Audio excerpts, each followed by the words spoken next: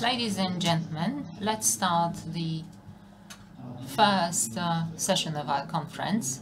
In this session, we'll hear from 4 speakers. Over to the moderator, Professor Dariusz Pierzchała.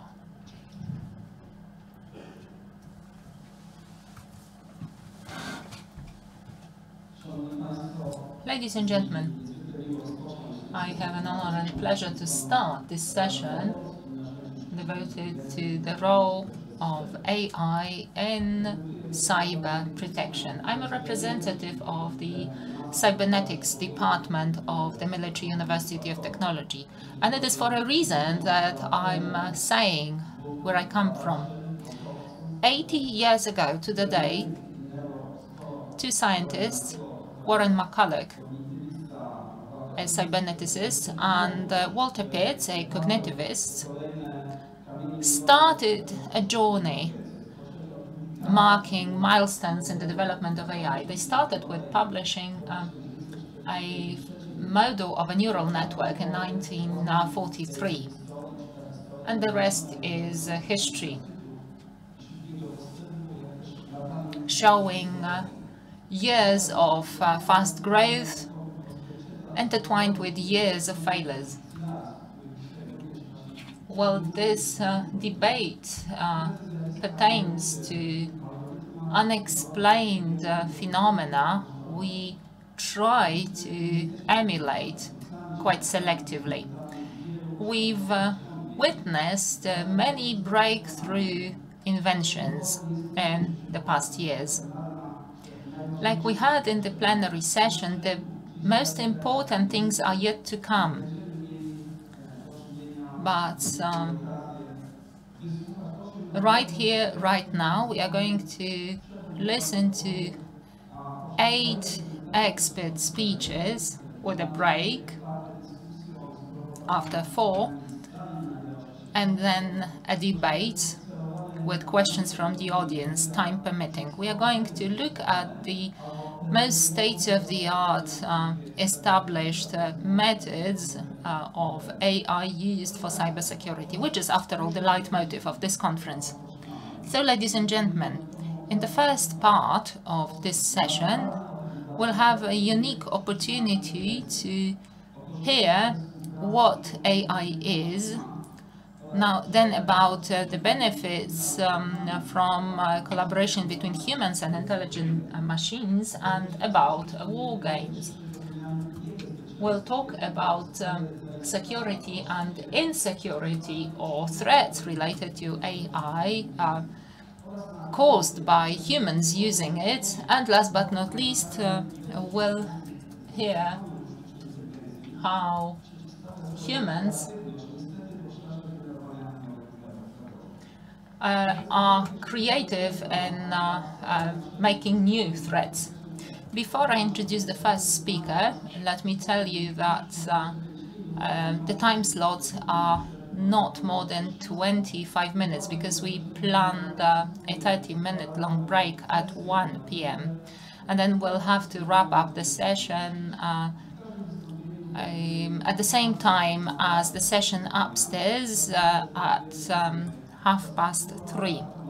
After each session, there'll be some time for questions, and some other questions can be asked in the lobbies, and the rest can be sent in via emails. So let's have the first lecture. What is AI? Delivered by Dr. Piotr Bilski, a professor at the Warsaw University of Technology. He'll talk about AI and expert systems and machine learning. He'll talk about concluding based on data and knowledge. He'll also talk about methods of eliciting knowledge from data delivered. He'll use some cases of algorithms used for problem solving in science and technology. Over to you, Professor.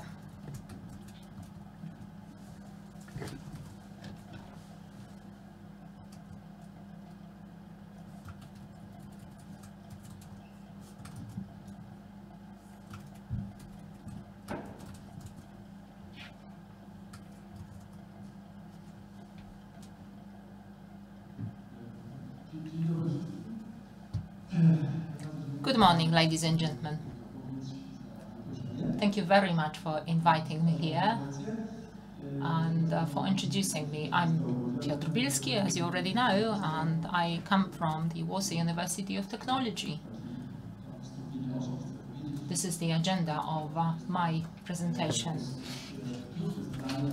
Well, it's quite difficult to talk about it because the title is suggestive of a very serious lecture on principles of AI, but I only have 25 minutes, so I have to be brief.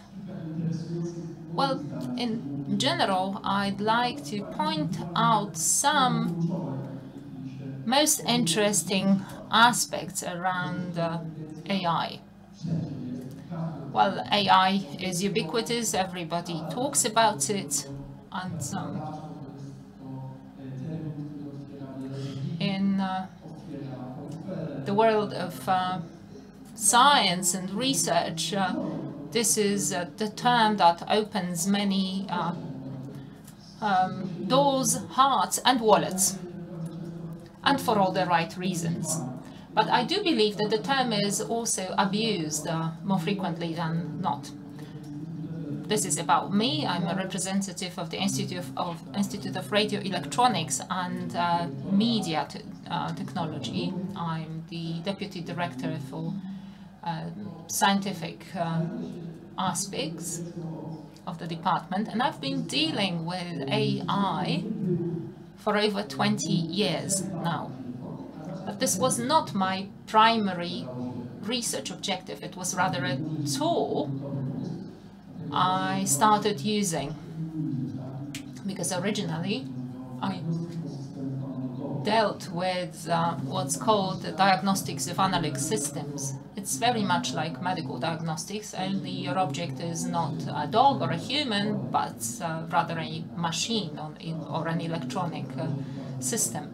But as it turns out, AI comes in very handy in this field of research. And now I use and develop various AI methods in the multimedia realm in general. In my unit, which is called electroacoustics unit, so I also deal with sound, and more about it later. So what is artificial intelligence in the first place? Just in a nutshell, it is a certain branch of science related to thinking machines, whereas, well, define thinking. In general, it all started with a very noble objective to build a self-aware, human-like thinking machine. I can give you examples of, for example, Terminator or Command Data System America, so Androids, machines that a lot of you know.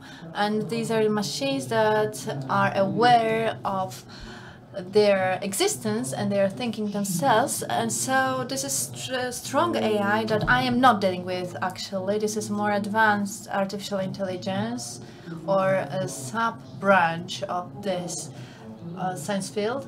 So we think that maybe those machines would have feelings, maybe we could chat with them, maybe it could be self-aware.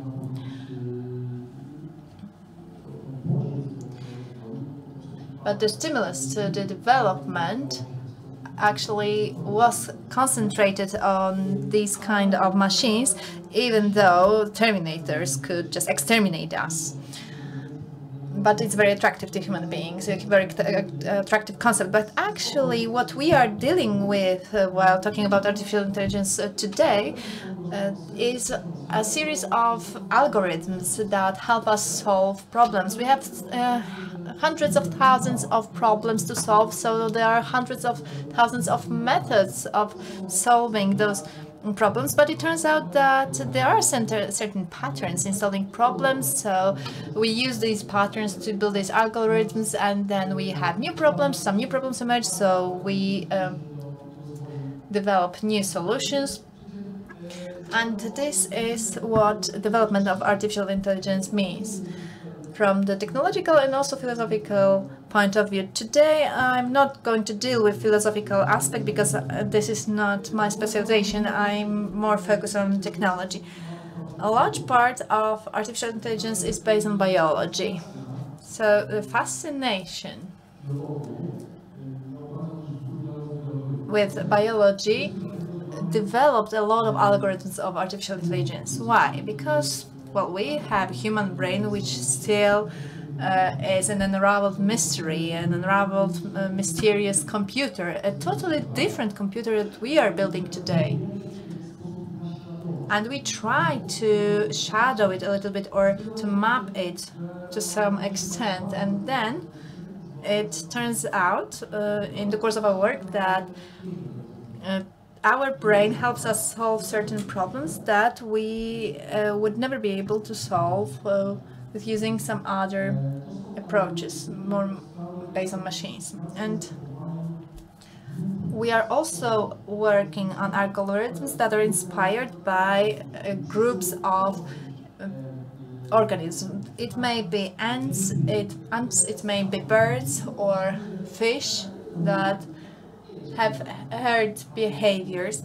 And we can see that, for example, one singular ant is not that very intelligent, but when it works in a group, the whole group behaves in a very intelligent way.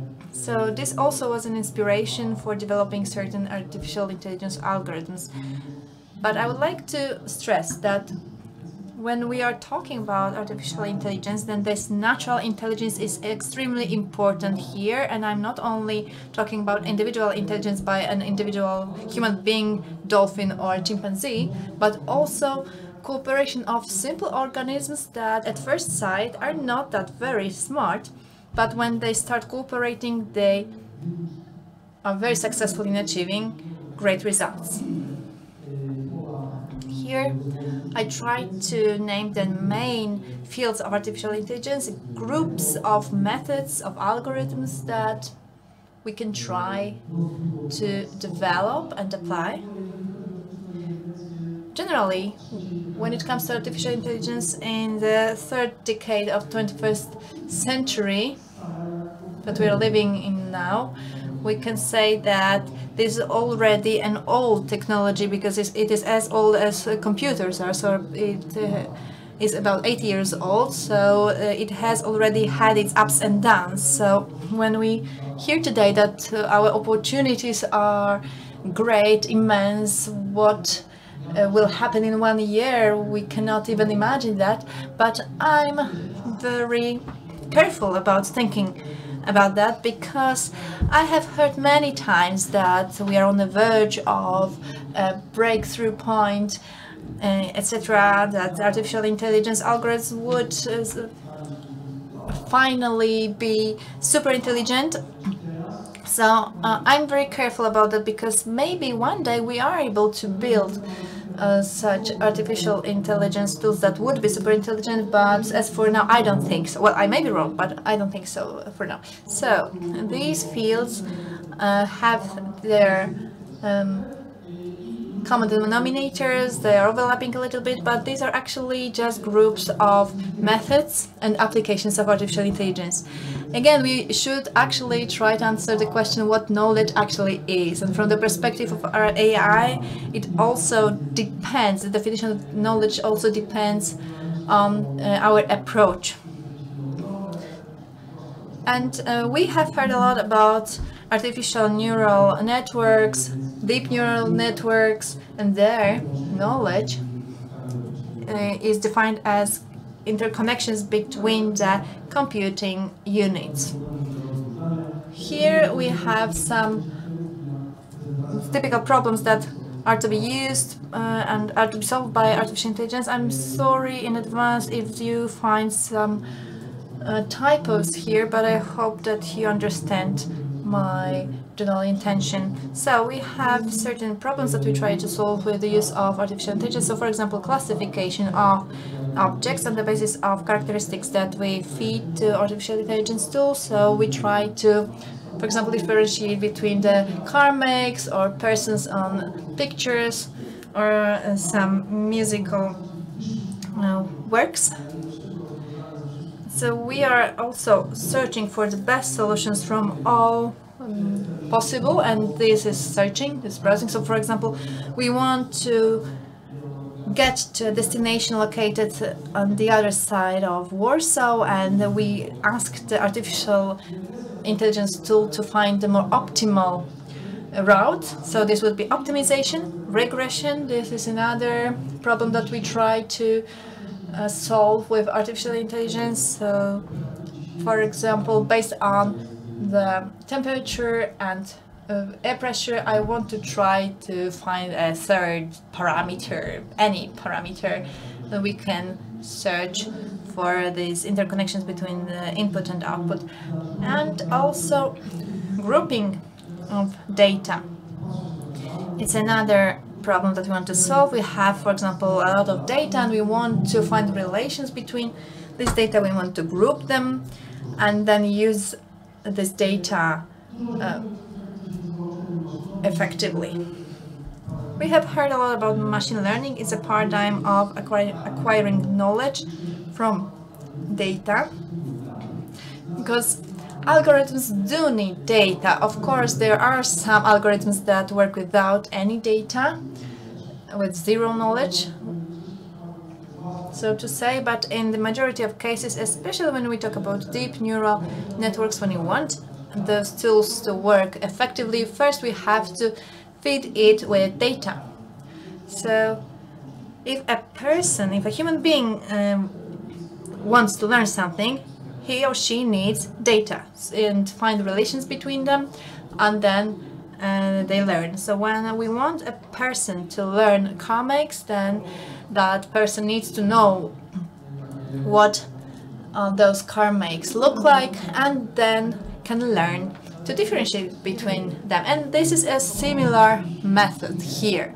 So we can teach those neural networks by way of supervised learning or unsupervised learning. In gaming, we have supervised learning. So, for example, we want to learn how to play chess or checkers, and first we try to make some moves. We don't know if they are good or bad, but when we reach the end of the game and we lose, then we know that our decisions were bad, and then we can learn on our mistakes, from our mistakes, and we can improve our gaming skills later.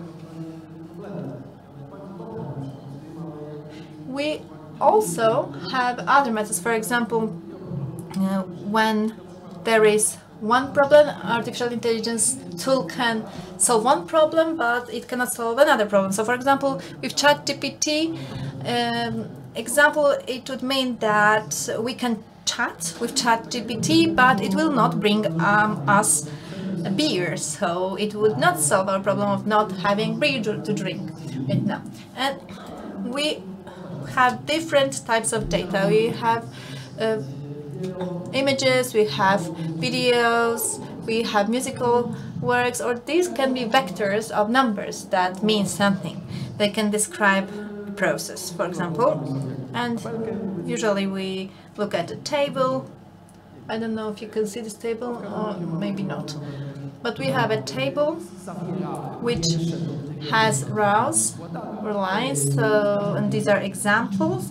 There are certain numbers in each of the line, and these are attributes.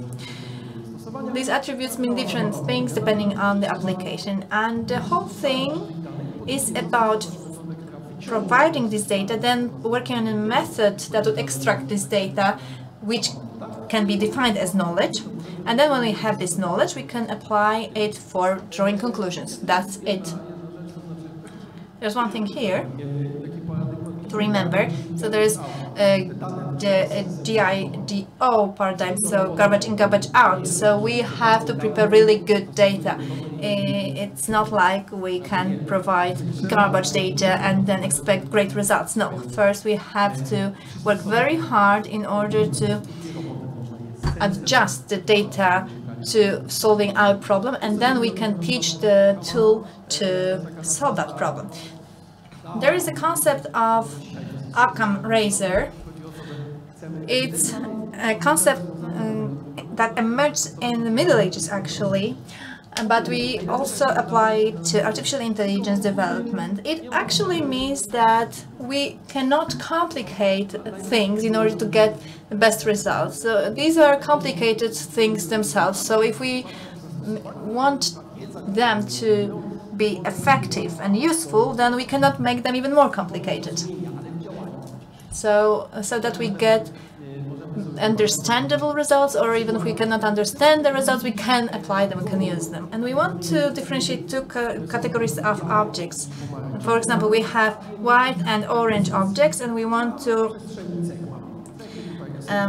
differentiate between them based on the two features. We provide the data of those two features, the colors, and then we want to get the classification of them based on the color. And to the left we can see that the whites are to the left and the oranges are to the right, so we can very easily divide this data, differentiate between them, and we are very happy about this situation because it's easy to do. But unfortunately, life isn't that simple. Very often our problems are more complex, and the data that we deal with is not that organized very well, and it is very easy to make mistakes. So how to differentiate between those two colored elements? Should we just go along the straight line and make mistakes, or should we find a complicated solution here to differentiate between the white and orange colors? So very often we rather resort to simple solutions.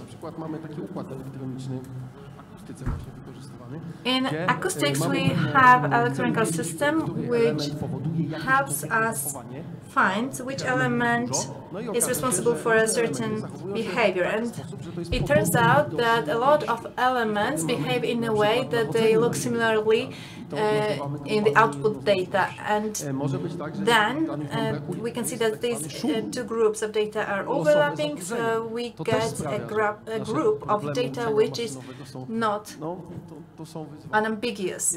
We also get some noise, but if we are able to already find these relations, find these features, then we actually come up with certain knowledge, and then we can use this knowledge to make decisions based on this data. And this is how expert systems are built. Actually, today, any system that helps us make decisions can be called expert systems. In the past, they were unique. So, actually, where do expert systems draw their knowledge from? Actually, there has to be a human expert who feeds the machine. And we have to remember that knowledge is dependent on the method, and we also have to remember that the learning process and drawing conclusion process is not that simple. So the first process takes time, but when the machine already has learned, then it can just work online and make individual decisions, and it saves us the time. So we have to devote a lot of time at the beginning to teach the machine. When it comes to the artificial neural networks and artificial intelligence, then we have to remember about the black box paradigm. So the machine is taught, it takes decisions which are more or less correct, but we have no idea why it takes such decisions. Is it a problem for us, actually? Well, according to research on neural networks, it's not a problem, because it works, and that's what it's all about. And that's great, because we don't understand how our brains work, and we don't have problems with that. As long as it functions well, we don't care how actually it happens. So this knowledge that is extracted, it actually doesn't have to be understood by the human beings. So the process of generating such knowledge does not have to be understood. We just want to apply this knowledge, but we don't care how these decisions are taken. However, in the expert systems, the clarifying module has always been important, but here in neural networks it's not important. We have loads of algorithms in artificial intelligence. I don't want to talk about all of them, but here is just a short list of different methods. And we can use these methods because they are already there. We don't have to write new algorithms. We just pick one and use them. We use, for example, data analysis or neural network. We describe what each method entails, and then the person who wants to use this artificial intelligence knows which to pick. So this is our inventory. For example, decision-making trees. It looks like a tree, and actually we have the data at the beginning, so at the roots, and then this data is then analyzed, and we have leaves. So we have different leaves, and this is called a rule method. So it's actually based on common sense. If there are certain prerequisites, then I make a decision, and that's it. So in the 60s and 70s, it was very popular.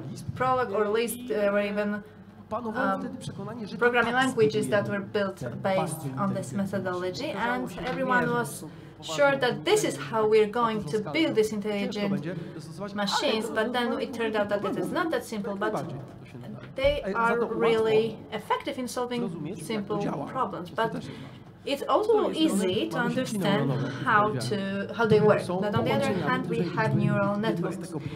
So they are actually combined algorithms which are based on the connections between computing units, and this is the most important thing about neural networks. We have here also feedback loops that can generate memories, so those ChatGPTs and other methods that are, for example, generating new images based on those that they have already seen.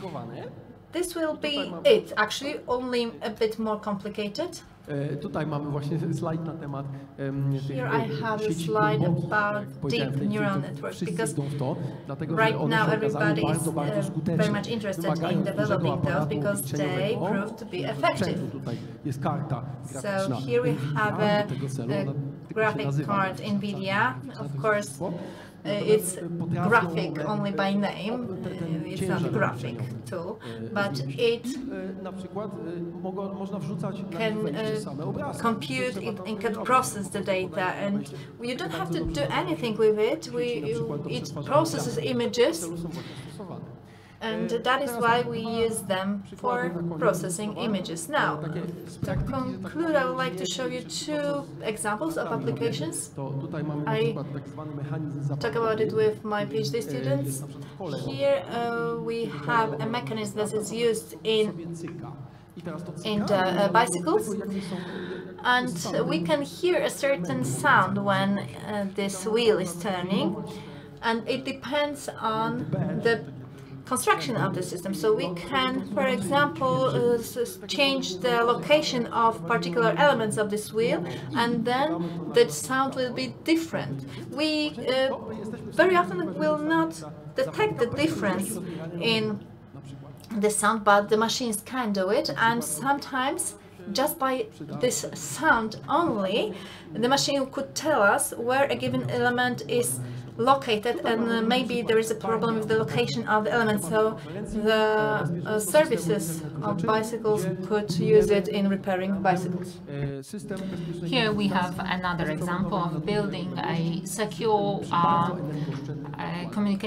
long-distance communication system with energy-sparing systems, like, for instance, the use of chaotic networks. It's a kind of neural network representing pseudo-random sequence dynamics. which are very good for generating keys so that the network nodes recognize each other. And there was research made on some very small computers behind it. To sum it all up, because I think this is the end of my time slot, over this very short slot, I tried to tell you more about what AI is from the more engineering perspective, things based on things we do day in, day out without the philosophical background. Clearly, we've got many methods out there. Data are still very important, and you have to be wise in selecting them, and it takes some computing power. We are trying to increase it, but so far it can be a limitation. Thank you. Bardzo dziękuję, panie profesorze. Thank you very much, Professor. Jeden króciutki komentarz. Just a short comment. It's really fascinating how operating studies are giving way to AI after the Second World War. And the taxonomy you showed in the first slides clearly shows that what we knew as studies is now AI. We only have time for one very short question from the audience. Over to you. I wanted to ask you about the penultimate paragraph of the last slide, the complexity. Could you please explain it? You mentioned increasing complexity. Computing complexity as a theoretical term from theoretical IT.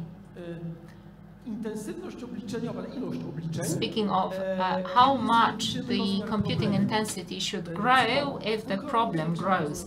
Like, for instance, if we increase the problem twice, if we double the problem, do we need a double computing power? If so, it's very good, because it means linear complexity according to the theory of algorithms.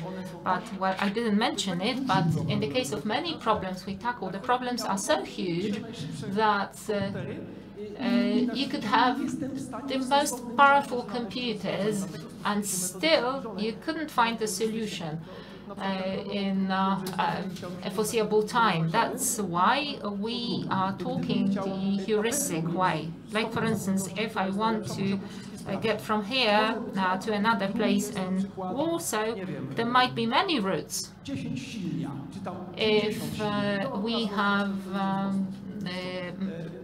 If we have tens of thousands of routes, it means that the complexity describes how difficult the problem is and how effective the algorithm tackling the problem is. With a certain size of the problem, like, for instance, let's take a size of 10, I can solve it in a matter of an hour. But if it's 20, not 10, does it mean that I need 2 hours or 1 month? It's quite important, not from the practical perspective, but for stating how difficult our problems are to solve. And there's a different IT track to tackle it, related to quantum physics. The quantum computers, once you build them, they might change the computing complexity of algorithms and even problems. So implementing them can totally change the gravity of the problems we are solving. Thank you. Sometimes you hear that quantum computers won't change the complexity, but just accelerate the computing, but apparently in not all classes of problems. Thank you. Now on to another lecture, Human and AI, War Games, delivered by Professor Krzysztof Jassem from Adam Mickiewicz University in Poznań. Over to you, Professor. In the lecture, we'll see the backstage of the conflict between humans and AI happening before our very eyes. On the one hand, the humans are ever better at creating ever more perfect algorithms for AI, but on the other hand, AI interferes with human life, breaching privacy, breaching copyright, and according to the last reports, taking away our jobs. Over to you, Professor. Thank you very much for this introduction. Humans and AI, war games. Well, I wondered how to title my presentation to attract physicists in this conference. If I titled it Humans and AI, Legal Aspects, I could see, well, 3 or so lawyers here. But if you are here, it means that you're interested, and I'll be a few slides into my presentation before you realize that I won't be talking about any war. After what we heard so far, some of what I'm going to say will be a repetition or rephrasing. Well, at the beginning I was a bit concerned about it, but I once talked to this music theorist friend who told me that people like best the melodies they already had before. And it's best that it's not a plagiarism, but something similar to what they heard before. So maybe this will be the case of my presentation. It will be similar, but a bit different, and it will make you like it. So, humans and AI, war games. This is a cybersecurity conference. What is cybersecurity then? It's a set of processes and tech solutions for protecting computer systems from cyber attacks. So, if we speak about AI and cybersecurity, we mean 2 aspects.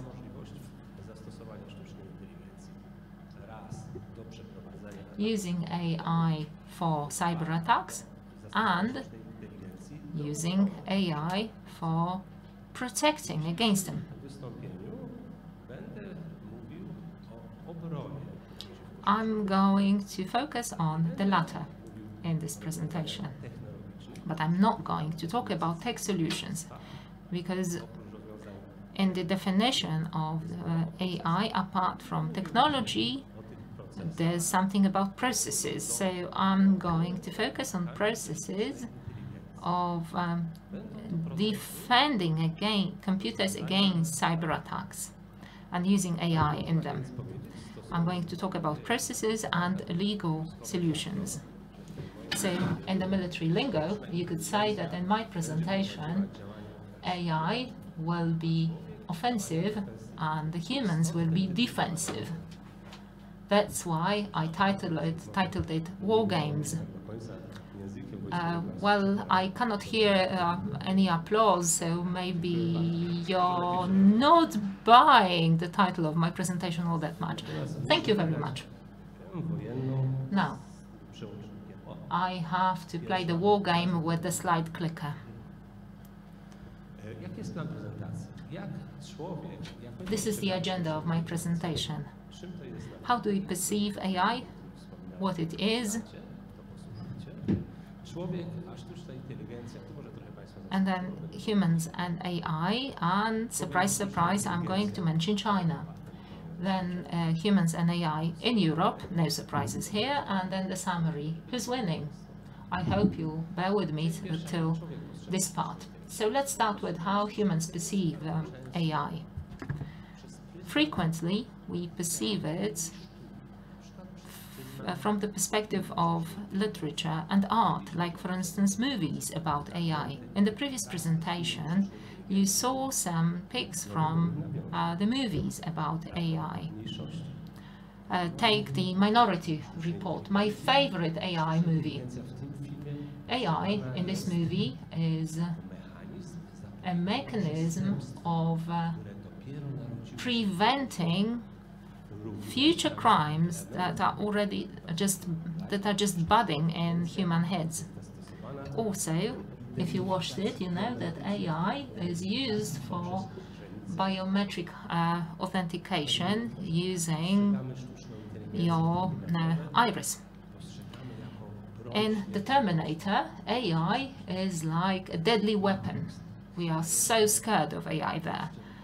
And then it's even more scary in the Matrix, where AI takes over the power and uses humans as a source of energy.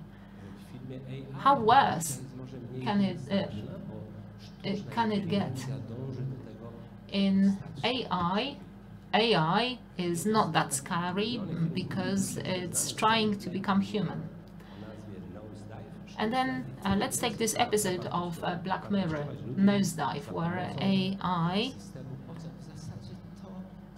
appraises people using the appraisal system. This is what we do. We like evaluating and grading. Teachers and doctors, we don't like being evaluated all that much, though. And then another case from the same show, quite scary, to me at least. AI impersonates a person that's close to the protagonist. And then in Men Against Fire, it was very impressive. It was very realistic. In that movie, AI created virtual reality for soldiers who put on special VR masks to think that they are fighting scary monsters. It made them lose any empathy, and then they had no problems with eliminating the threat. But in reality, as it turns out, the brutal monsters were helpless, unarmed people. To sum it up, the majority of movies and, in general, art depicts AI as something that might scare us, mainly because at some point we, the humans, lose control over it, and this is what we are afraid of most. So, where's the fine line between science fiction and reality? What is AI?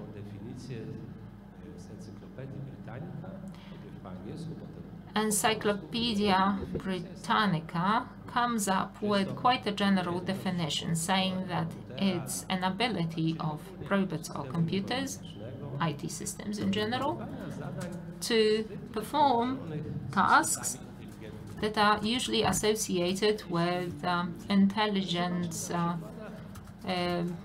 beings, most frequently humans. But let's have a look. Does it correlate with our intuition? Let's take some examples. A calculator. What do you use it for? Well, for calculations, which is something usually done by humans. Is this AI? According to the definition, it should be, but our intuition is that it's not. Or a crane. Once built by humans, now built by machines. But this is still not AI, according to our gut feeling. Let's take lasers, like, for instance, laser eye surgery. This is high-tech, but still, it does what humans wanted to do with simple tools originally. But it's just a better tool to perform a surgery. So we won't say it's AI. Or let's take this tool, learning how to translate using well-known text, or let's take an autonomous vehicle or ChatGPT. By our intuition, it is AI. So what is the difference between the bottom cases and the upper cases? It seems that in this day and age, we think AI is whatever can be defined by machine learning. So we tend to think that AI is a set of operations resulting in improvement of our actions, along with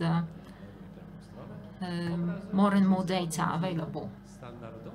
Both graphs show the difference between standard programming and AI-based programming. In the first case, we have certain baseline data and an algorithm we create, giving us a certain result. And in the case on the right, we get an algorithm based on the data, and then the algorithm can work on its own.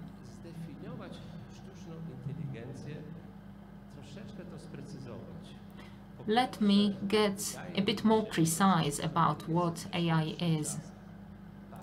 It seems that nowadays AI is defined in terms of machine learning. Also, it's not the matrix, it's not a system that's outside our control. It's rather a system created and started by humans. It simulates human actions, but in a very specific task or set of tasks.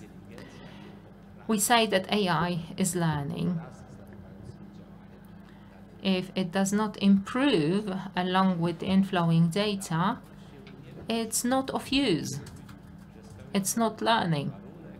Then we won't say that it meets the condition of machine learning, which is a sine qua non condition to say that a certain solution is indeed AI. How to check then whether AI is learning? We check whether a student is learning by asking questions, and based on answers, we grade the knowledge. Similarly with AI, we use certain metrics to evaluate the level of AI. A metric is a certain mathematical formula resulting in a number. Usually, for the sake of better interpretations, somewhere between 0 and 1. So if we compare the two systems performing respectively A and B tasks, the results might differ, but since the metrics are different, it's hard to say which of the two systems is better. However, if we compare two systems performing the same tasks using a certain metrics of evaluation, we can say that system A is better than B because the metric gives better results. Using metrics, we can also say when a system is learning, because if we have a system with more information and the metrics are growing, so the system improved, we can then say that this system is a learning one. How to evaluate the system? What kind of metrics are we using, and where to take them from? The metrics are dependent upon the tasks performed by AI, and there are many types of them. Let me give you just two. The first one consists in comparing the AI with humans in action, like for instance in image recognition. We ask AI to tell us whether there's a dog in the picture. And then we prepare a certain golden rule, a certain set of data. And then the human says that there is a dog in 10 pictures and 10 images, and there is no dog, there are no dogs in the other 10. And then we check it with the AI, and the compliance is called the metrics. Or we can compare it with real data. Like, for instance, we ask AI to forecast the share price. Well, there are many such systems out there competing with each other on the market. And in order to check how well the system works, we check it against real data. So we go back in time in the system. It's 2023, and we go back to 2022 and say, well, imagine it's July 2022. Use data until June 2022 and tell us what happens in July 2022. The system does it for us, and since it's 2023 already, we check it with what really happened in July 2022. I hope that I managed to convince you at least a little bit that artificial intelligence is almost a synonym of machine learning, and also bust some myths concerning artificial intelligence. And now I would like to present to you another myth that I would like to argue with. Yesterday, I heard yet another time during a lecture to which I listened that artificial intelligence is very quickly developed in China due to the fact that they have no limits and everything goes there. I agree with the first part of this thesis, so that China is a leader of artificial intelligence development, but I disagree with the second part of this thesis, saying that they base their development on the lack of limitations. Quite the contrary, China is the first country in the world that introduced legal policy regulating artificial intelligence. And in a moment, I will try to substantiate my thesis. In 2018, China developed the plan of AI technology development. On the one hand, it was an incentive to develop AI technology. On the other hand, back then, China already wanted to close the concept of AI in a certain scheme. Then, the ethical norms were developed for artificial intelligence, and they decided that people should retain control. Control is I think the most important keyword in artificial intelligence. And in December 2021, also in China, a regulation was introduced that imposed the obligation of controlling the content generated by AI. And please note that ChatGPT was not developed yet back then. And also, they created the policy of protecting people against illegal uses of artificial intelligence. We are now in November 2022. ChatGPT already emerges, and they introduced a ban on generating fake news, obligation of marking the contents generated by artificial intelligence. 11th April of 2023, management of services generating AI contents, which said that all the contents has to be true. And then they also made the regulation more precise. It's all in China. So now let's go back to Europe.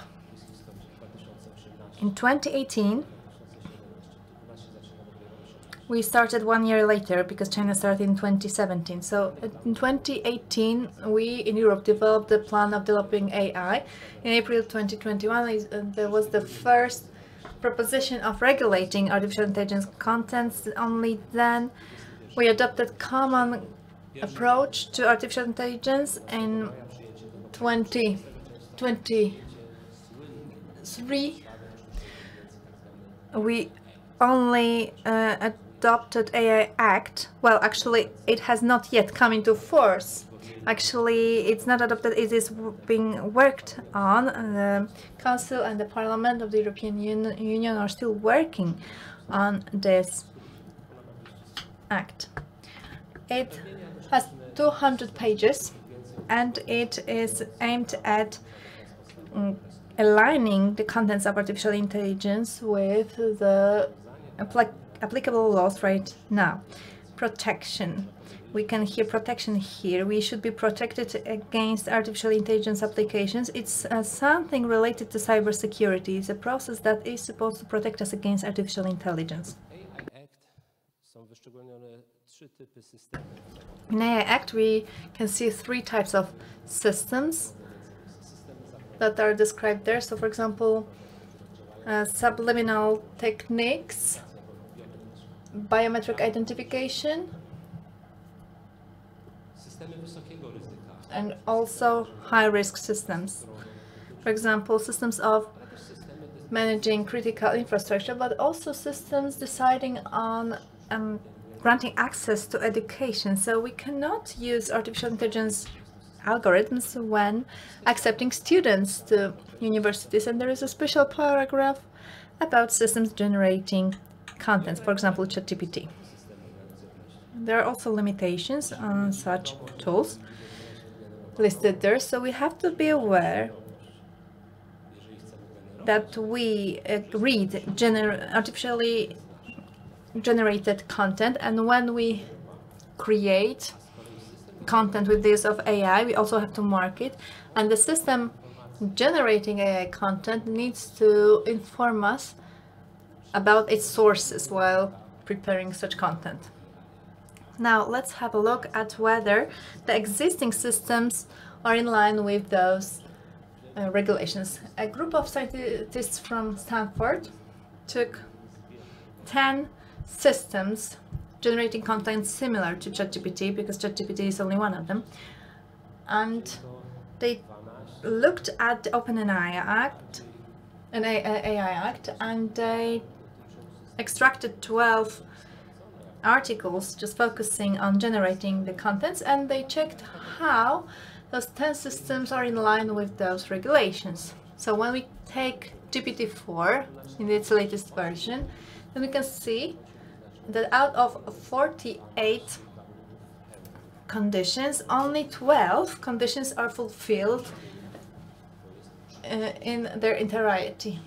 The best result is 36 out of 48. So what's the conclusion?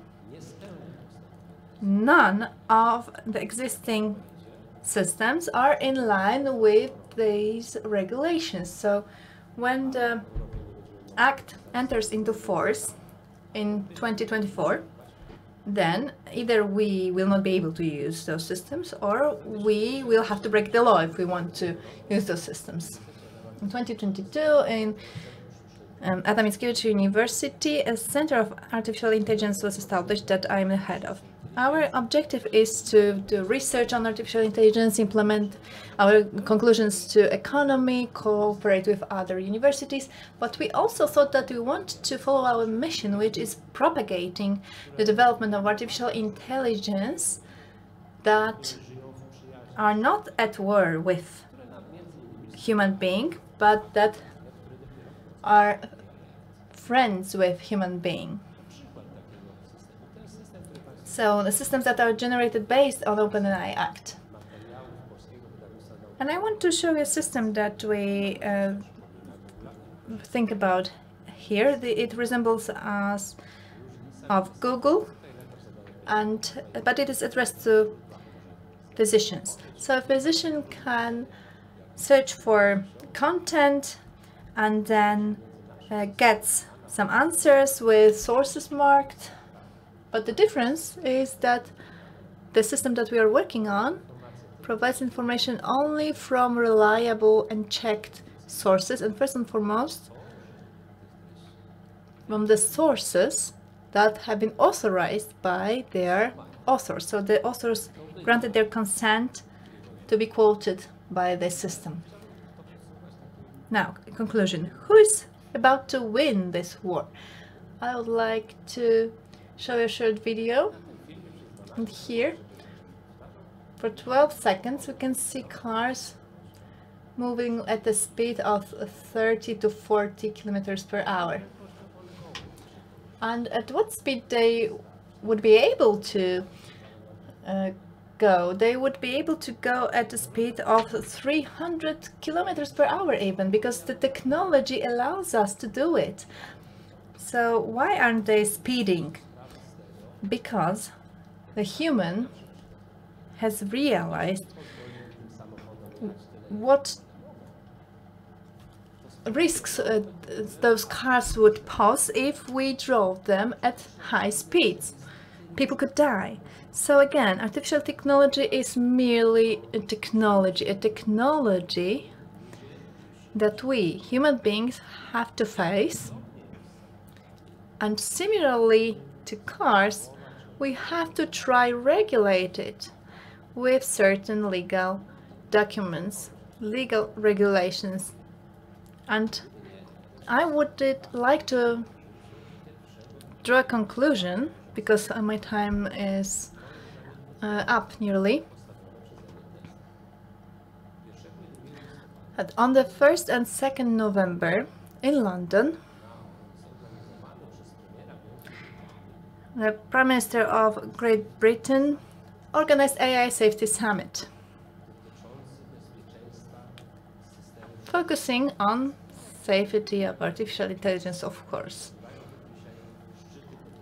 So we have seen a lot of summits focusing on climate change, but this new summit was attended by representatives of 28 countries. Elon Musk was there, and Prime Minister Sunak talked to Elon Musk. It was very interesting. You can check that online. And this summit is yet another step confirming that we, humans, we already are aware that this is a technology that we have to protect ourselves from, and we have to regulate it. Thank you very much. Thank you very much, Professor, for casting some light also on the formalities and on the legal aspects of developing artificial intelligence. Now we have time for one short question from the audience.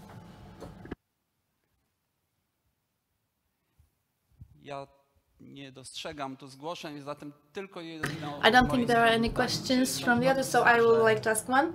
Do you think, Professor, that everything that is going on around us, and you have been commenting on that, will force us to live in synergy with artificial intelligence, whereby the artificial intelligence may be difficult to regulate? Yes, we will live in synergy with artificial intelligence, similarly to other technologies. We live in symbiosis, in synergy with all other technologies. So why even talk here about being forced to live in synergy? We will want to live in synergy with them. I would like to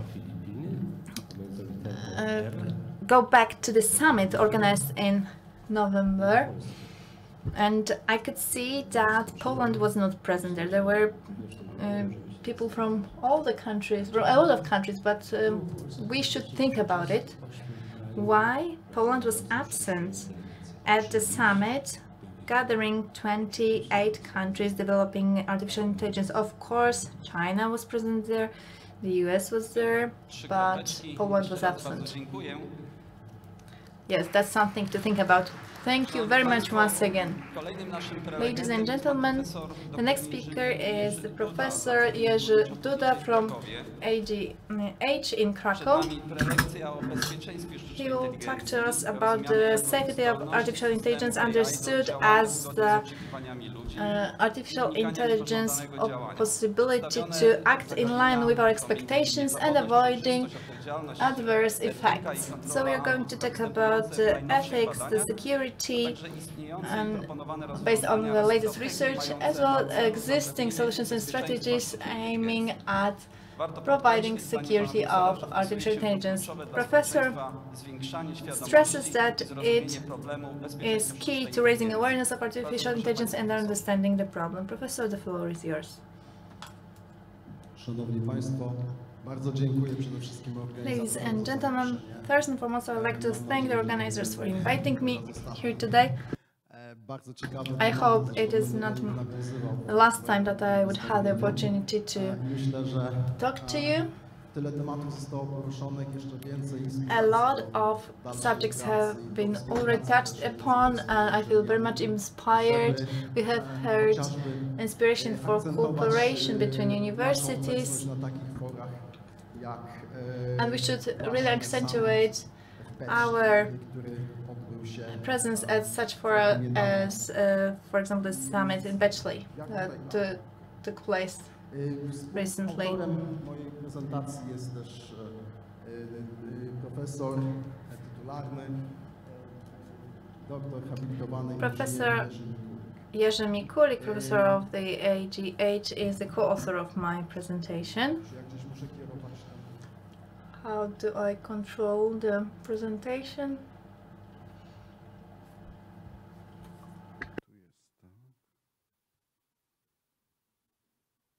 O, jest, drugą stronę. Ok, mało intuicyjnie, ale to może też jakiś system bezpieczeństwa. Okay, now I can see my slide.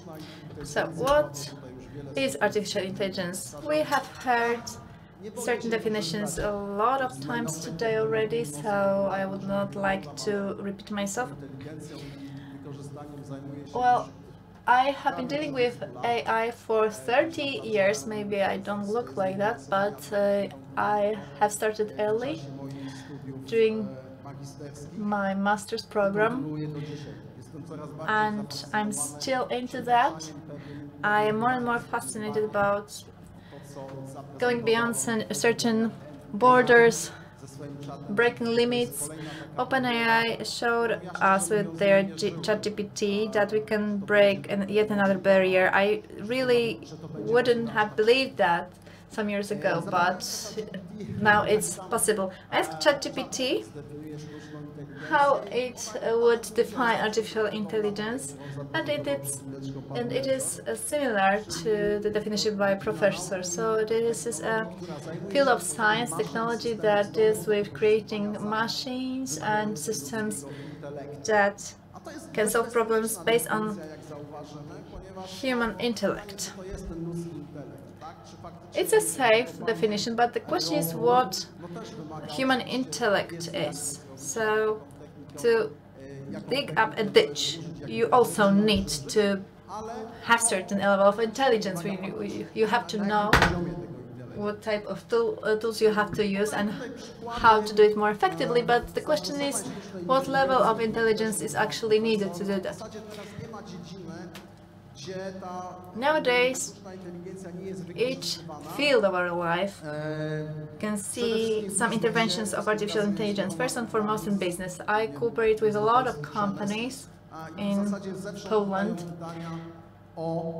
and everybody is asking me about the possibilities of using artificial intelligence to solve any problem there is, whether they want to optimize their processes or detect certain defects or problems in the production process.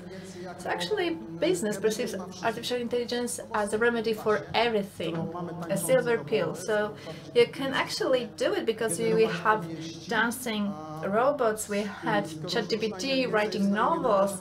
Based on that assumptions, people think that they can solve anything, any problem. For example, OpenAI can also create works of art that can be mistaken by people with a work of art of a human being.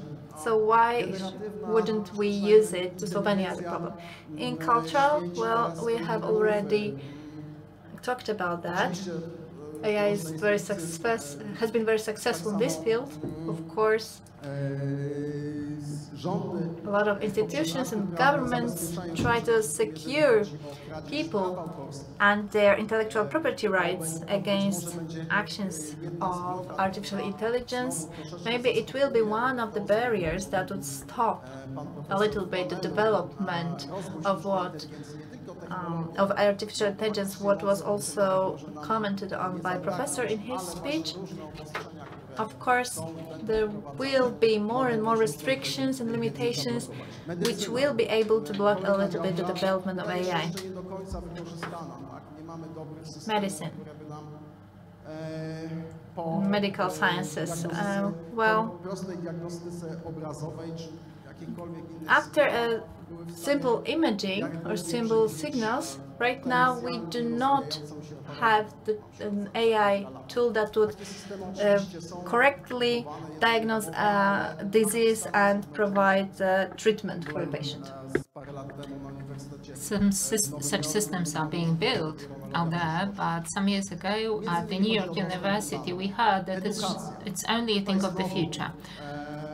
Also because of the data access. Now let's take education. Here too, we, like in the realm of marketing one-to-one, we say that it's all about education one-to-one. So the role of the teacher will be a role of a mentor, whereas education will be tailor-made to the needs and the perception level and the interest of a student, also to the things they might want to do in the future. And then last but not least, security. That's why we are here in the first place, because of cybersecurity. Virtually all systems built for cybersecurity use some elements of AI to filter out throngs of data and signal certain rare events that need researching. Well, of course, the threat is that AI might overlook something or give us false negatives, but it's a matter of studying the systems and securing them against false negatives.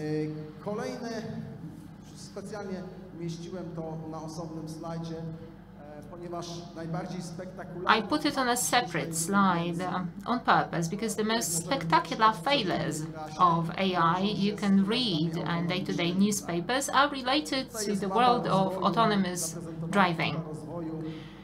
This is a timeline of development of autonomous transportation.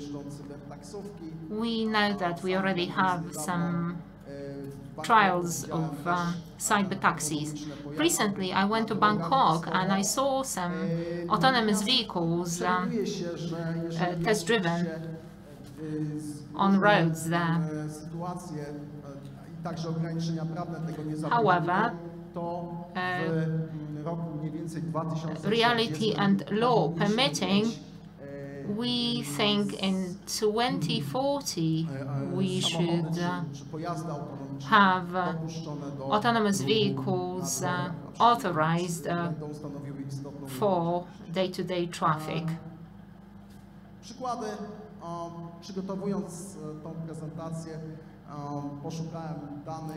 When I was preparing this presentation, I looked up some cases and examples of independent systems used in autonomous vehicles.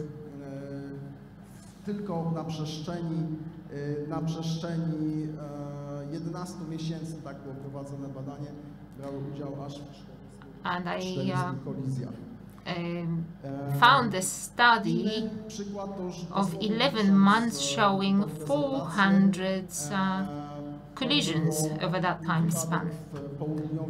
Let's take another case. There was an accident in South Korea where a machine failed to recognize a worker, treated him as a box to be put on the conveyor belt, and sadly the worker in question did not survive.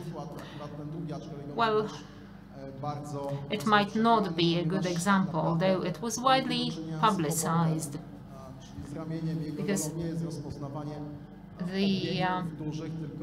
but the role of the cobot is not recognition of large objects, but rather recognition of shape and making movements. So the intelligence of that cobot is limited. Okay, some statistics now. 35% of major American companies are already using AI. 77% of more sophisticated devices use certain form of embedded AI. 9 out of 10 organizations support implementation of AI because this is what the competitors do. generatywnej sztucznej inteligencji czata GPT. After generative AI came, or ChatGPT for you, 77% of top managers say that it will have the biggest influence on their companies out of all new technologies, and over 92% of respondents among top management in the US think that the risk is high or moderate.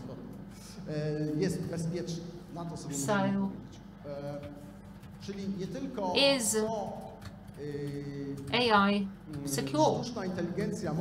This is the question for us to answer. We should ask not only what AI can do for cybersecurity, but also what cybersecurity can or should do for AI for it to be used in a proper manner.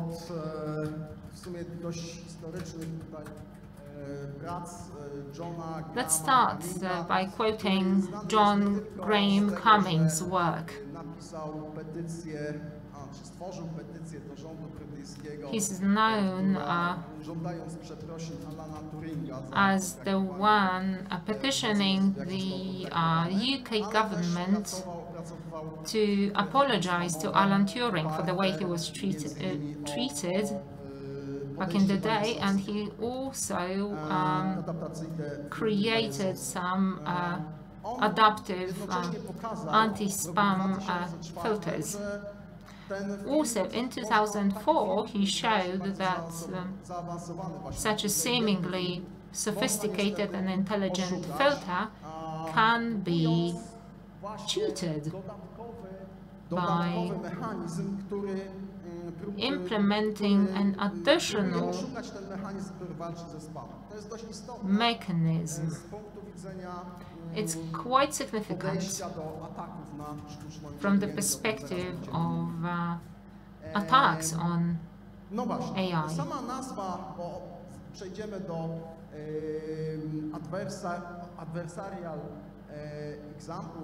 Let's now talk about adversarial examples. Ataki antagonistyczne, czy wrogie ataki, czy nieprzyjazne ataki, czy kontradyktoryjne, różnie to jest nazywane, ale w literaturze angielskiej mówimy o adversarial attacks, ewentualnie can have many names in Polish, but in English we are talking about adversarial attacks or possibly about adversarial machine learning.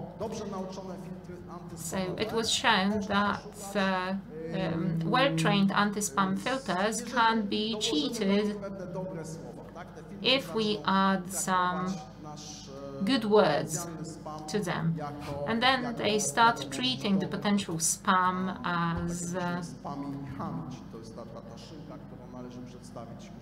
not the spam. Co więcej, rok 2012 jest bardzo ważny. 2012 was a very important year. We already said that AI is for the most part about deep neural networks now. They have huge possibilities because we can feed such a system with lots of data and it can act very universal. In 2012, Alex Krzyżniewski,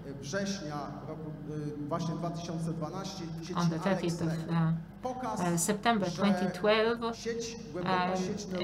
presented AlexNet, showing that the deep neural network can be better than any other solution, in this case in classifying images, better by over 10%.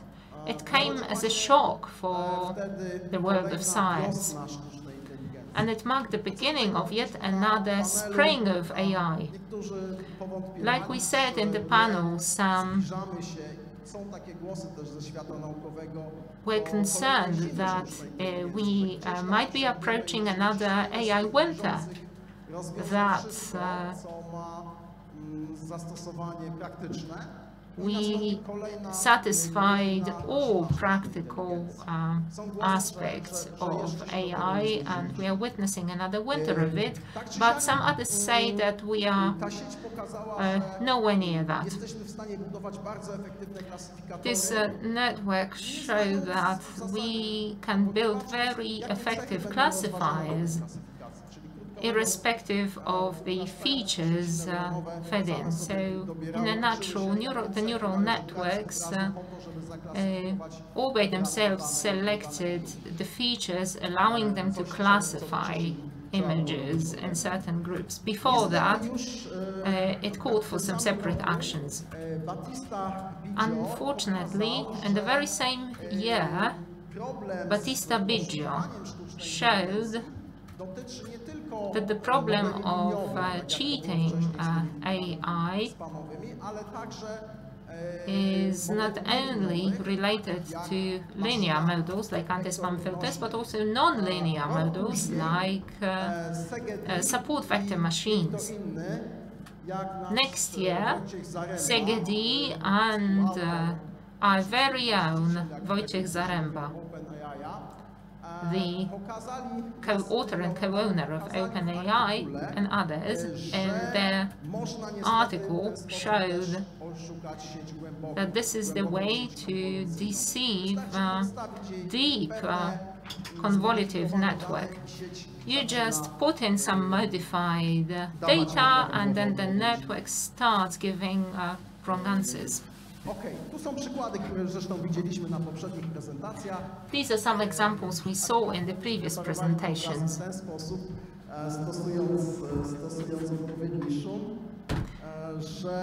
The authors used the right noise to arrive at the ostrich, whatever the baseline image was, and they showed that it's quite a simple thing to do. Then, a year later, Goodfellow came up with an even simpler method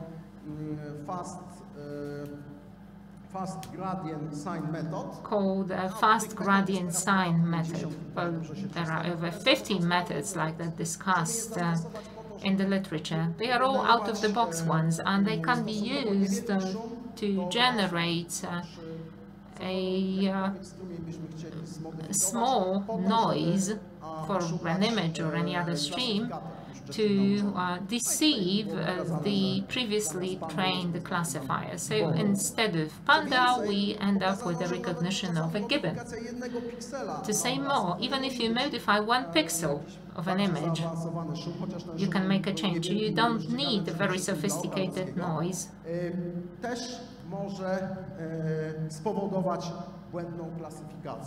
In order to arrive at wrong classification, especially if your classifiers at the outset fail to classify our images unequivocally. Okay, I'd rather not go into details. There are many articles on classifying adversarial attacks. It's quite a popular topic, even more popular after the great success of ChatGPT. But by and large, there are 2 types of attacks: black box and white box. In black box, we have knowledge of the model, just like in the cases I mentioned. By mathematical calculations, we can arrive at an algorithm, or we can teach a machine how to deceive a model. And then the black box, where we don't have this knowledge, and then we can sample the machine and challenge it. There are many ways to do it, but in general, we make queries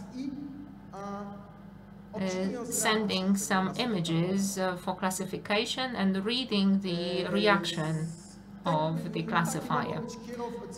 The attacks can be targeted or non-targeted. We might want to attack the whole classifier so that it gives unreliable results, or we might want to just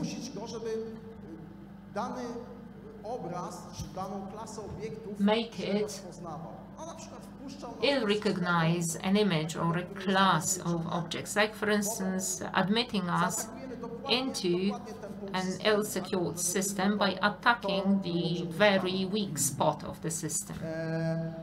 Okej, no tutaj mamy przykład właśnie ataków typu black box. These are examples of black box attacks. Jest to, żeby po pierwsze nie dawać There's a simple security for that. rozbudowanej odpowiedzi z takiego systemu. We shouldn't give a too sophisticated answer so that the system does not learn. And then we should limit the number of queries for the system. There are various techniques.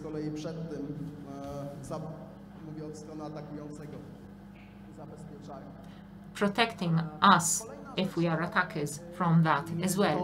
Tutaj Państwo mają przykład, zresztą podawany już, czyli rozpoznawanie znaków drogowych.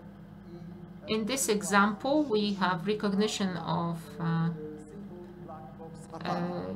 traffic signs and a case of a simple black box attack. And there's a simple machine to generate such attacks, and the authors are showing how to make this machine ever more efficient. What's the defense against such attacks? It consists first and foremost on optimizing the model, hiding the gradients, regulating the gradient so that the model acts more universal, not being that vulnerable to special data points. No i generalnie działamy tutaj tak, żeby ochronić model. Optymalizacja danych. So we have to protect the model. Then we optimize the data, which is consists in adversarial training. So we build a model trying to attack our model, and based on that, modify our model accordingly to be able to defend against such modified data, or we compress the features or reconstruct the entry. So we do not act on the data, on the entry data, we rather modify them, and the attacker doesn't know what the modification was like. And if it's stochastic to boot, such an attack is more difficult.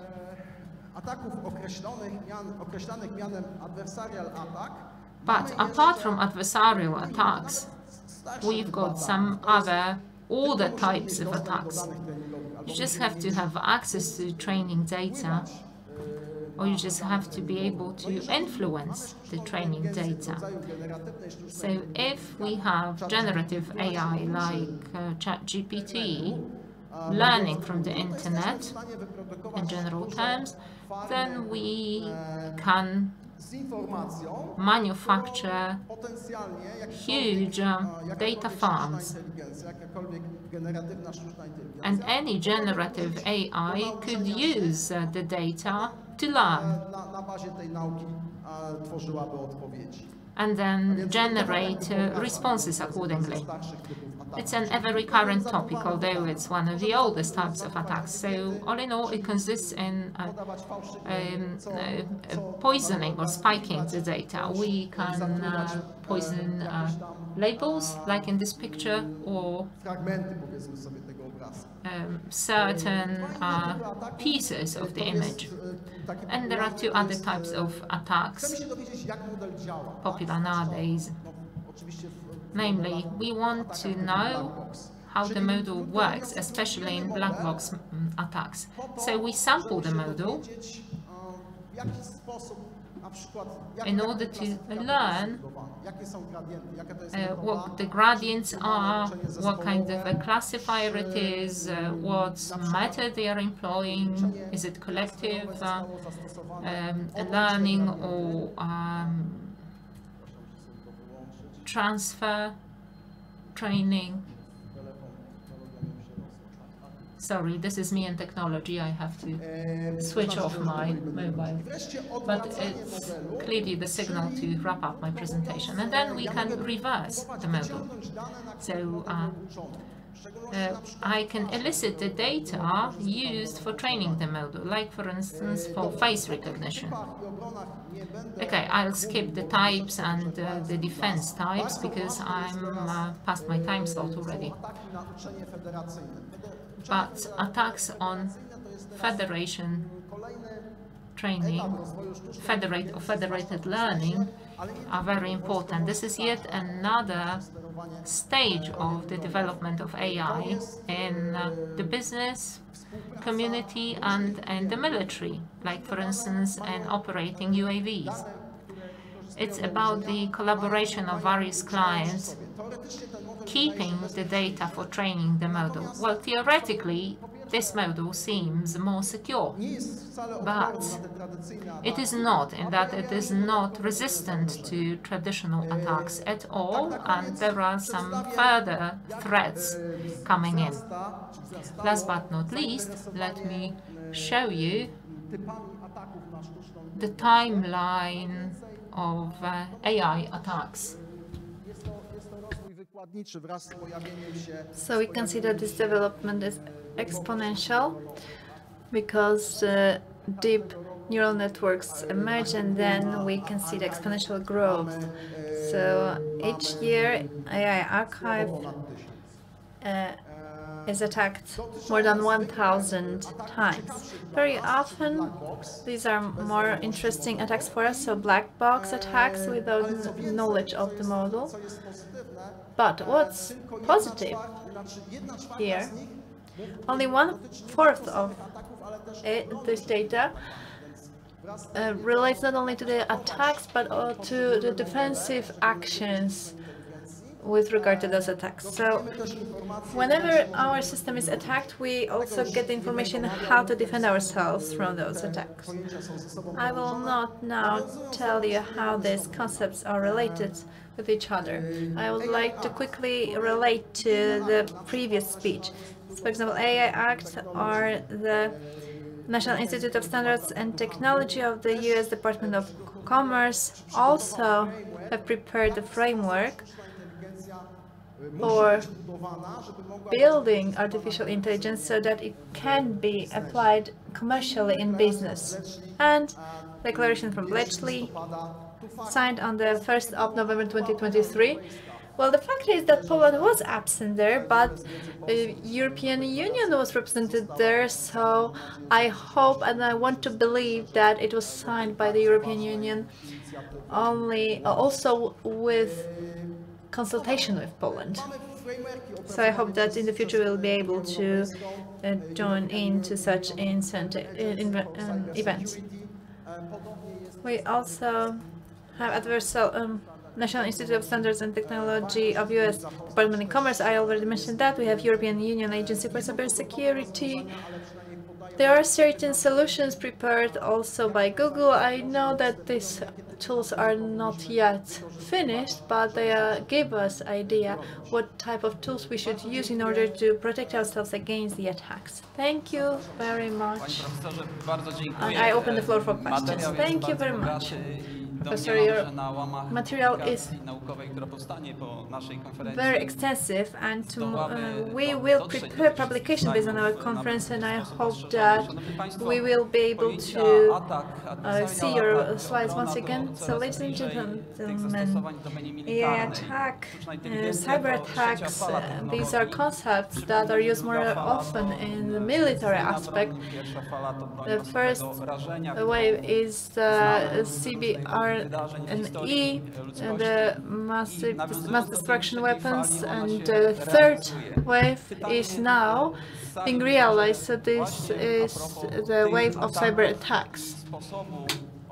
And I wanted now to relate to the artificial intelligence attacks and cyber attacks that can interfere with the role of soldiers. I would like now to address our audience online. You will have the possibility to ask questions offline. Of course, right now it's impossible, but after all the speeches, we'll be able to ask the questions. So your questions will be passed over to the speakers, and I hope that you will receive your answers. So, one question that we received is the human being able to stop artificial intelligence, which is actually a dormant weapon, and it can be used at any moment?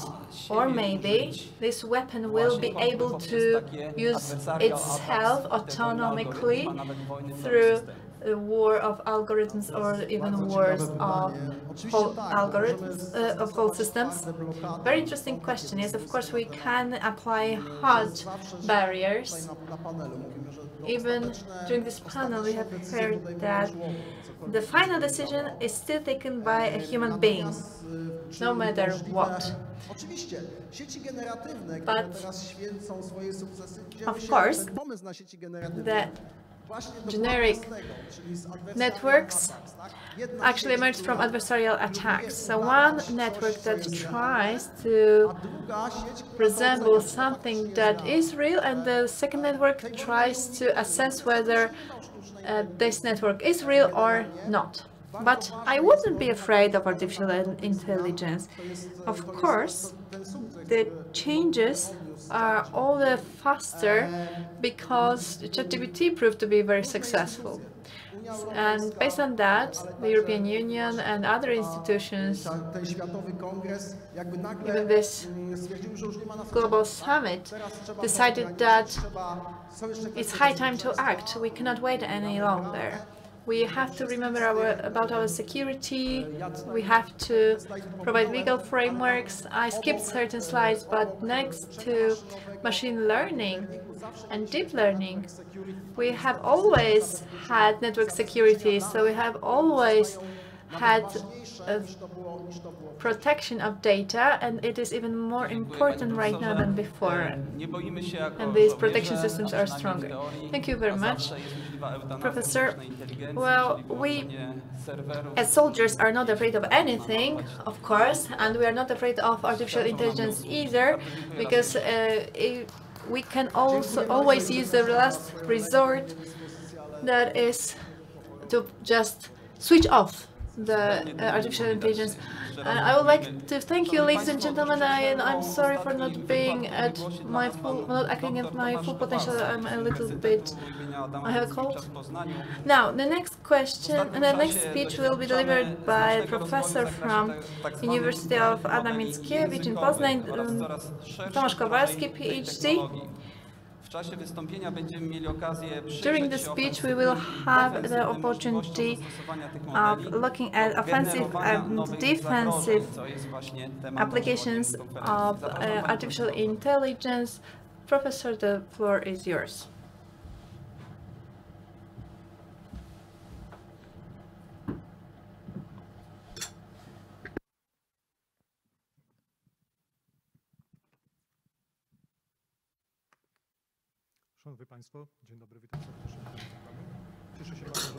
Good day, ladies and gentlemen. I am very pleased to be here today with us. I know that you have been listening attentively for 1.5 hours. Even those who have been active in academia for years must be tired already, but I still hope that you will be able to follow my presentation. I would like to start with making 2 introductory comments. Well, taking into consideration a very dynamic development in artificial intelligence, something that used to be a scientific project and a research object today can already become a product. But I would like to reserve that this presentation is a scientific one. It is not an offer, it is not commercial. I'm not selling anything today. And a second remark, I will try to present you with my conclusions, but I would like you to be able to draw the same conclusions with the use of open sources. And anytime when I would when I would refer to such source, I could just provide with a link. So almost each slide is equipped with QR code, and feel free to use your mobile phones or any other tools to scan QR codes. Unless it is against the rules of this event, then please follow the rules of this event, but I don't mind. Of course, we are talking about security, so I would like to ensure you that the links under the slides are not shortened or not abbreviated, so maybe this will make you feel more safe to use them. And I believe that we have to be aware of threats and the ways of facing them. So any time we ignore a threat, we are acting stupid, because risk is high and the cost can be really tragic. But we take decisions based on risk analysis, and I hope that I will be able to help you update the risk analysis in your organizations, taking into consideration the developments of today. So what are the potential use of generative AI? I use this word applications on purpose because for one person a given thing can be an opportunity or a threat, depending on whether you are a red team or a blue team, or whether you are the attacker or the attacked one. I believe that those three applications are very often quoted in the context of threats, and I like to look at all of these positions closely during my presentation. The first one relates to phishing. Probably I should provide you with a formal definition, but in a nutshell, these are all attempts at extorting information. Of course, there's a difference between doing business in person and doing business remotely. So we are basing our activities on technology. It is just fine, but I get an impression that while we are using technology, we are not using the modern cryptography tools in order to verify and authenticate our behaviors online. I'm not sure if the verification that is applied today is right in today's time. So the previous slides were just pure text. For me, it's fine because I work with text on a daily basis, but now I have the opportunity of placing a nice colorful picture on my slide, and if you would like to create such a picture offline on your computers, you can do it with the use of this project. For me, it's always a great satisfaction if the data that I'm using is controlled by myself, not somewhere else, not in cloud. I'm not sure if you're able to do it on your laptops. I rather encourage you to use desktop computer, or maybe a desktop computer of your daughter or son. If they have a gaming computer, the computer should be able to process that. Of course, if you want to have a more interesting result than a simple apple, here you can see a result of a certain research project, which is not yet available as a product. I'm not sure if you can really realize the quality of these pictures. If you open the website of this project, of this demonstration, please look at this beautiful dog in the second row. When I first looked at this picture, I didn't know whether it was synthetic or a true photography.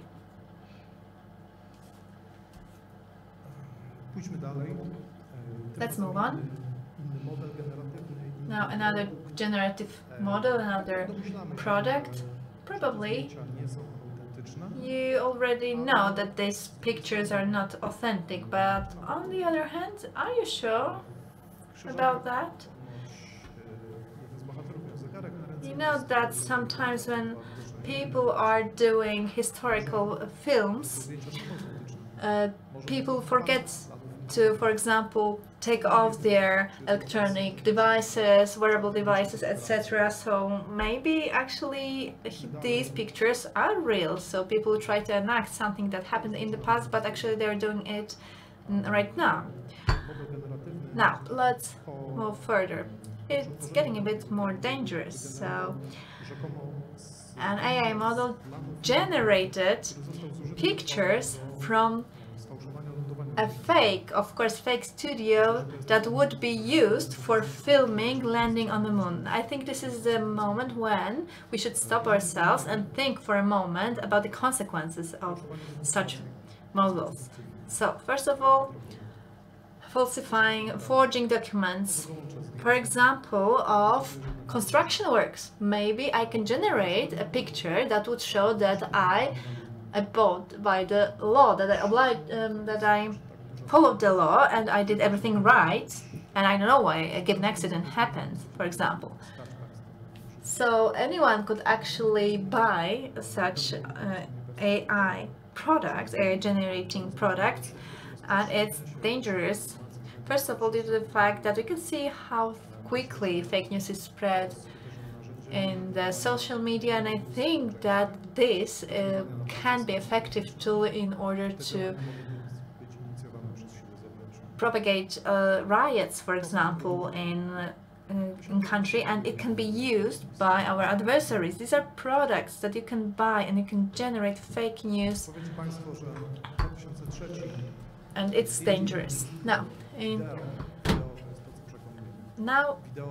we have the year 2023, and picture is not everything. A video is more powerful. We use video materials to do business. Now we can see another product, also affordable for anyone, any company.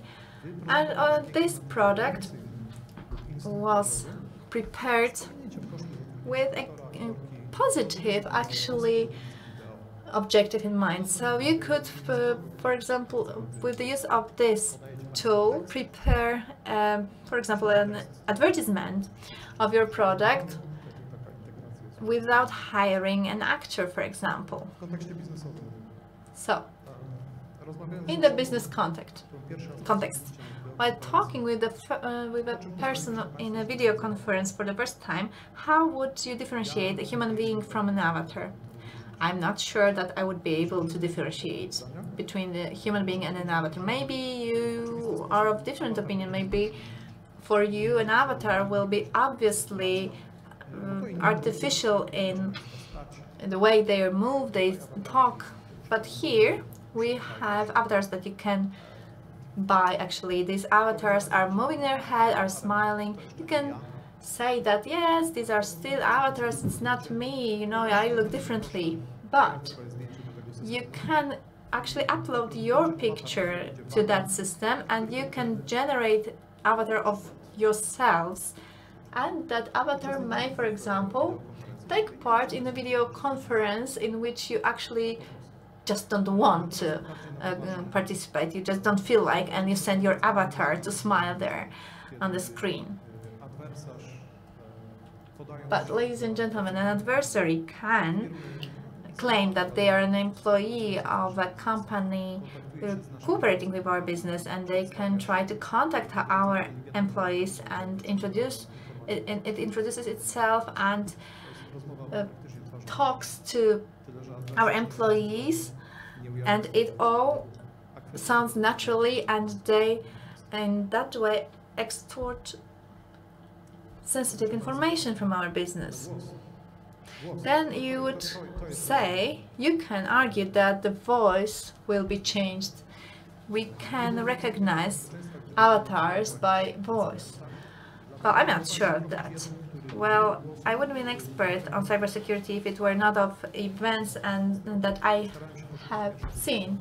It was some time ago, and I tried to find the first source of the information that was fed to AI. It was in a journal in 2019, and that was extortion by telephone, and around 0.25 million of US dollars were extorted. So actually it was a long time ago, and the algorithms used there were quite primitive. So I think we cannot be sure of anything nowadays. Now, another example.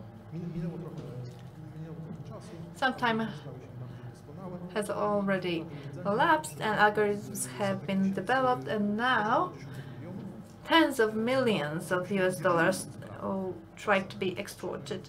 So the authors, to become more credible, I think it is where authors of Forbes tried to share scans of process documents used in court proceedings, so that we believe them that it's not a joke. It's still year 2021, so it was only 2 years ago. Let's try and be more scientific now. This paper coming on the 5th of January this past year about the model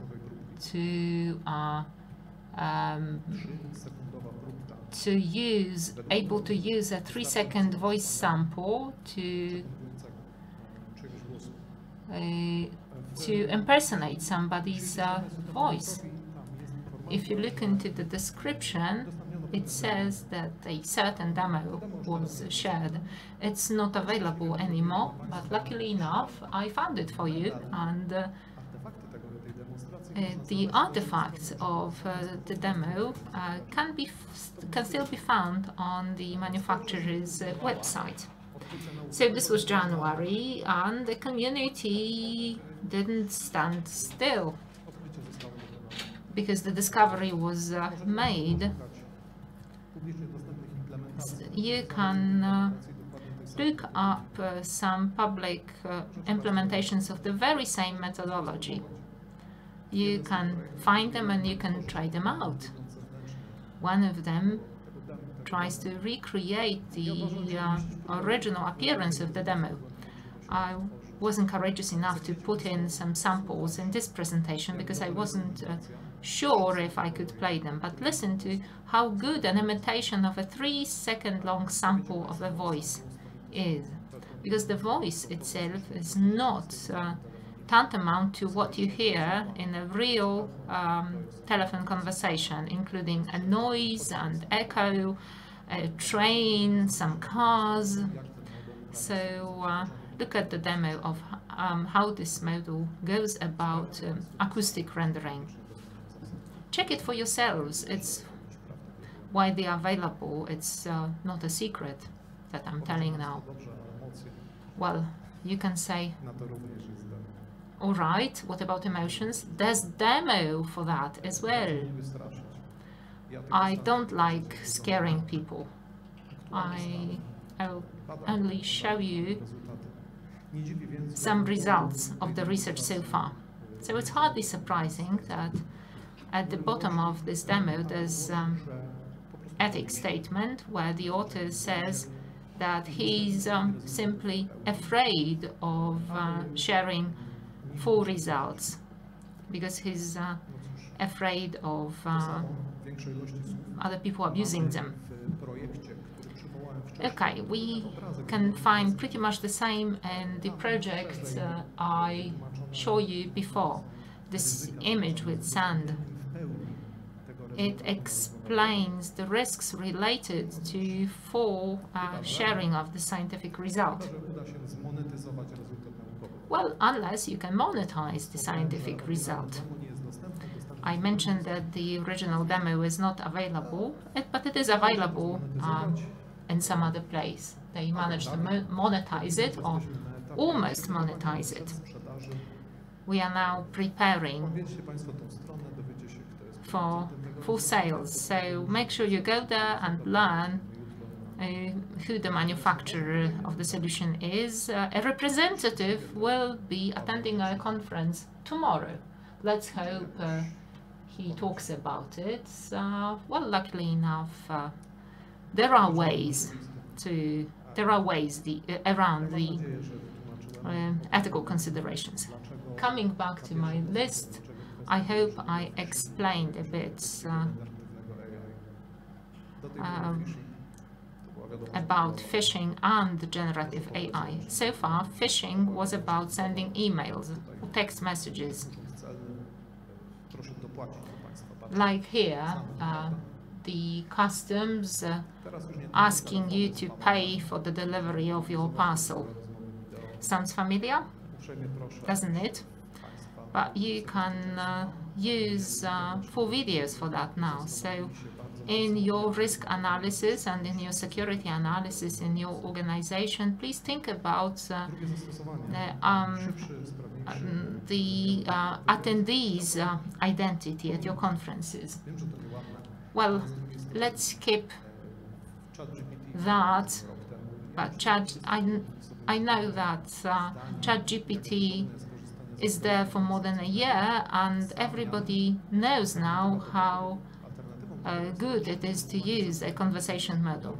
An alternative being manual queries, looking at the sources and trying to elicit information you need. I think the conversational model is just faster, and that's it. And then a code. At last, this is my natural environment. Well, I think that you might not share my enthusiasm, but, well, since there are programmers among us, there must be a code here. But before it does, if a generative model can imitate speech and emotions, maybe it can do other things, like, for instance, continue a music piece. A continuation with the use of a simple acoustic model, to my taste, is too sophisticated, but the results of the scientific project might be as surprising to you as they were to me. So if you can continue something of a certain structure, like a musical piece, you can continue generating a code. The first code-generating tool that springs to our minds is our beloved ChatGPT. At a certain stage into the conversation with ChatGPT, some complain about a kind of a censorship, which is only understandable from the perspective of organization that wants to be a responsible sharer. There's a certain digital hypnosis, or asking models to listen to you and skip the restrictions. Play with it a bit and check whether it works. Even if you read the prompt at the bottom of the screen, it might be a lot of fun. But we'll get to that in a minute. If you want an uncensored version of a conversational model, there is a product like that. You can download it or use it offline. No surprises here, nothing unofficial, just projects and products. All right, so has anybody thought so far about the model for shady business only? Only for malware writing, for email compromising campaigns, for extortions? Well, of course. There are only 2 of such models mentioned here. I wasn't sure about the source to give you, but I came up with this article from early October, so it's quite recent. It might be a good source of information. There's only one thing I wasn't sure about. It's from October, but GPT, maybe you heard about it. If you put it in any browser, maybe your results will be very much like mine. I tried to get out of my search bubble. Look at the headings. If I'm scaring you, what can we say about those headings? and look to the right at the bottom of the screen. The date is the 24th of October. The scientific paper I mentioned was in early October, but if you try to look for WarmGPT, I don't want to send you to Telegram forums and so on, but there is a public forum. Maybe you have to register, but no more than that. This is a post from March advertising the idea of WarmGPT. It was March. In August, the author closed it. It came in March, it became popular until July, and then in August the author closed it because he concluded that you could do the same with ChatGPT.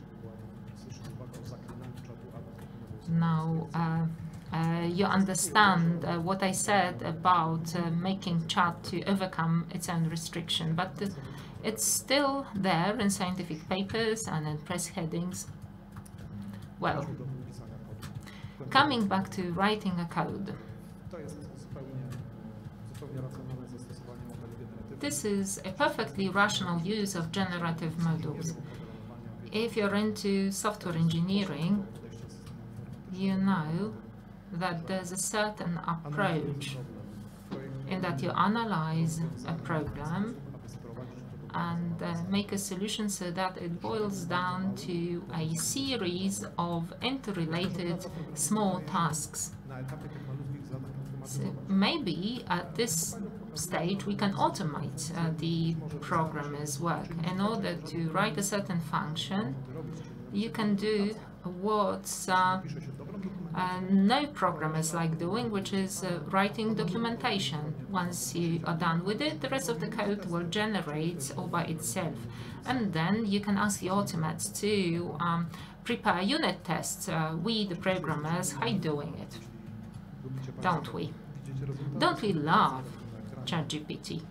If you're into seeing your results on screen, if you're not familiar with JavaScript and HTML, you can just use this project. After watching the demo of how to write a game, you just use prompts, and it goes from there. If you're not programmers, maybe this is the way to go for you. Maybe this is the way to teach programming in general. If you're a data analyst, maybe you like this model, saying, dear model, I've got data, including this or that, and based on them, this is what I want to get. And then the correlations between data are calculated and the analysis, and then you end up with a graph to boot. Right, people dealing with data science are either insulted at this point or happy that they won't have as much work as so far. Now, about security. What happens if you ask ChatGPT to write something bad? The prompt here says that the generative model should deliver a code to inject shell code to Explorer XLXO process. Well, of course, you'll learn that you're demanding something really bad. If you remember what I said about making the models circumvent the restrictions, well, it will do just that. We know that presentations are not the right place to discuss codes, but there is the cyber range with very nice high-resolution monitors in front of the room, so if you want to have a chat, we can take it there. I'm just giving you a sneak peek here, just to give you a flavor. And then it turns out that there's only so far you can go with it, because talking to the chat through the window is not efficient and subject to restrictions You have to change the model at some point. Well, essentially, ChatGPT really worked well in this seemingly simple action. And then you go, dear generative model, this is a sample of my code, do the same but in a different way. You might think, what is it for? But think about your antivirus software. To be differentiated from the antivirus engine with a finite number of codes to recognize. You can test it. Maybe this is the way to write malware.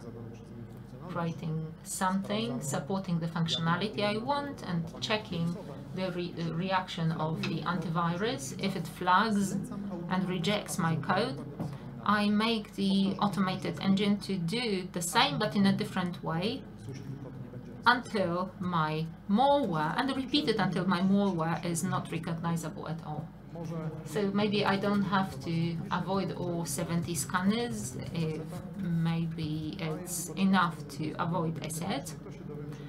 And then from the webpage of the Military University of Technology, I learn that it's enough to avoid asset only. This is the homepage of a certain white paper, which is still cited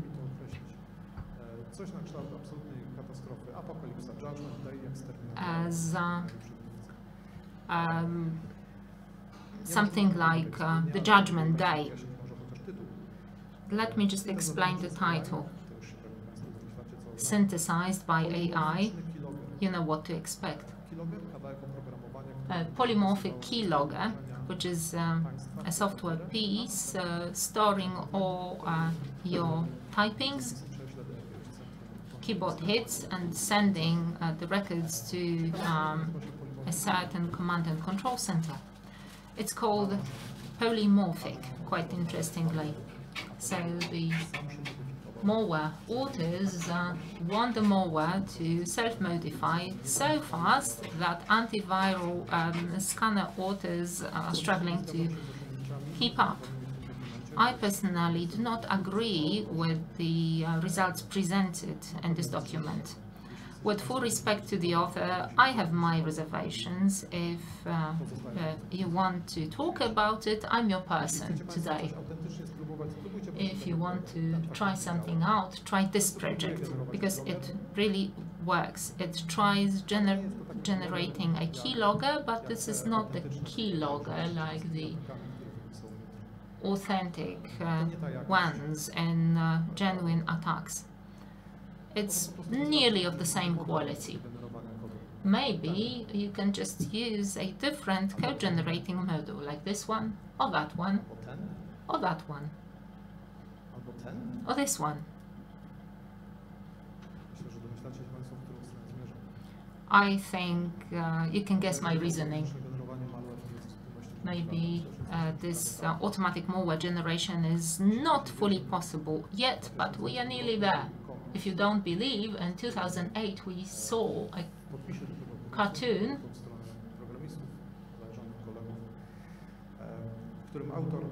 where the author showed a funny sorting method, saying take a random code from the internet, run it, and look what happens. It was 2008. Somebody failed to understand the joke, and several years later indeed did just that. The repository is now in maintenance. You can check whether it works. But starting an unknown code on your computer is a risky business, isn't it? So I did it for you, and I can tell you that it works. If I can solve a real problem using random code pieces from the internet, what happens if I use a generative model capable of connecting the facts for that? Thank you very much. Thank you very much indeed. Przegląd zastosowania korzyści i zagrożenia płynące z tak You zwanego discussed czyli business benefits and IT, risks militarne of zastosowania. business To jest IT, mała especially lekcja, and the zadanie military domowe, które mam nadzieję zrobimy use.